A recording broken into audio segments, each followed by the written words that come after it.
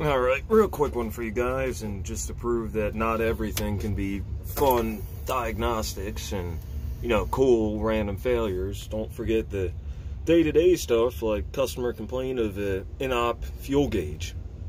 And that's all I had. Fuel gauge in-op.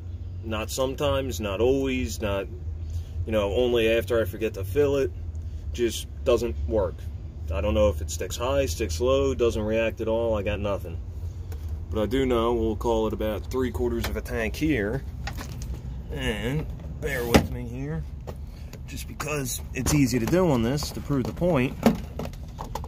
We've got about 3/4 of a tank of fuel in there.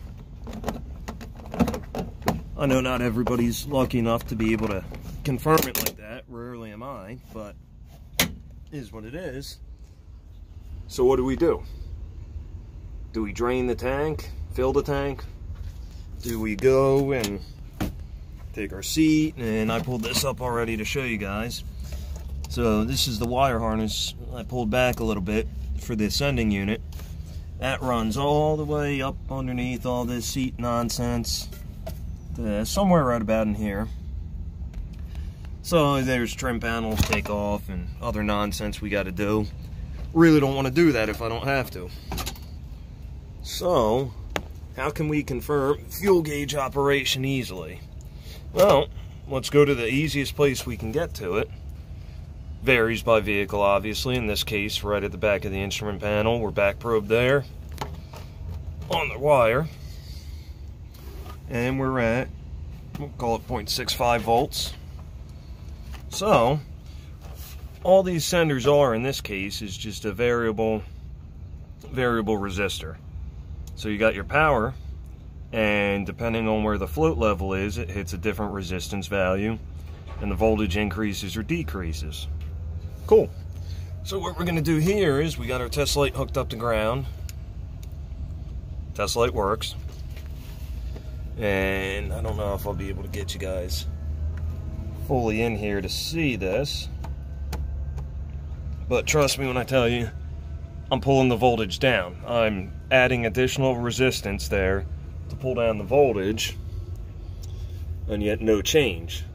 Well, that's because these have a particular variable. It's about a 15-second delay in fuel level changes for bouncing around off-road. That way your gauge isn't constantly going up, down, up, down, up, down.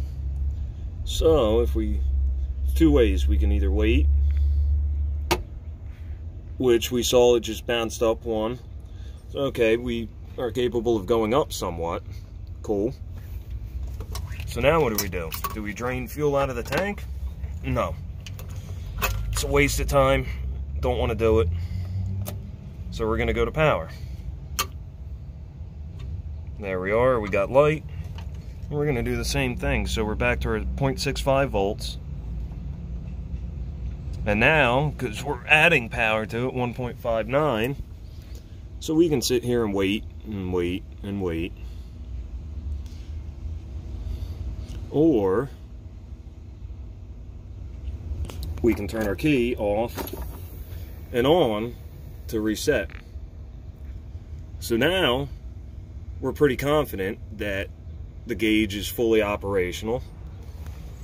I'd say just from the meter reading here that I'm pretty damn confident that we have circuit integrity all the way to the back there. And just to prove it, let me give a little.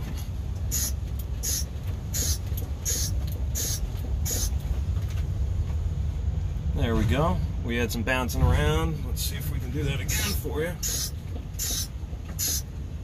So I'll say we've got movement of the float there.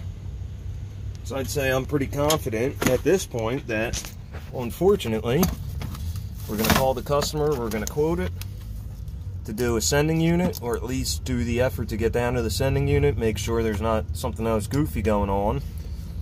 But I mean, that's quick, couple minutes worth of tests, not real intrusive, no fancy tools to confirm where we need to go and what we need to do next. I mean, no fancy meter, we got a regular old test light and knowing system / circuit operation. So, and then we'll do that just to prove that, you know, key off, voltage drop down, key on, so it's not shorted to any of the switch powers or anything else in there. So I'm pretty confident that we're putting a sending unit in it.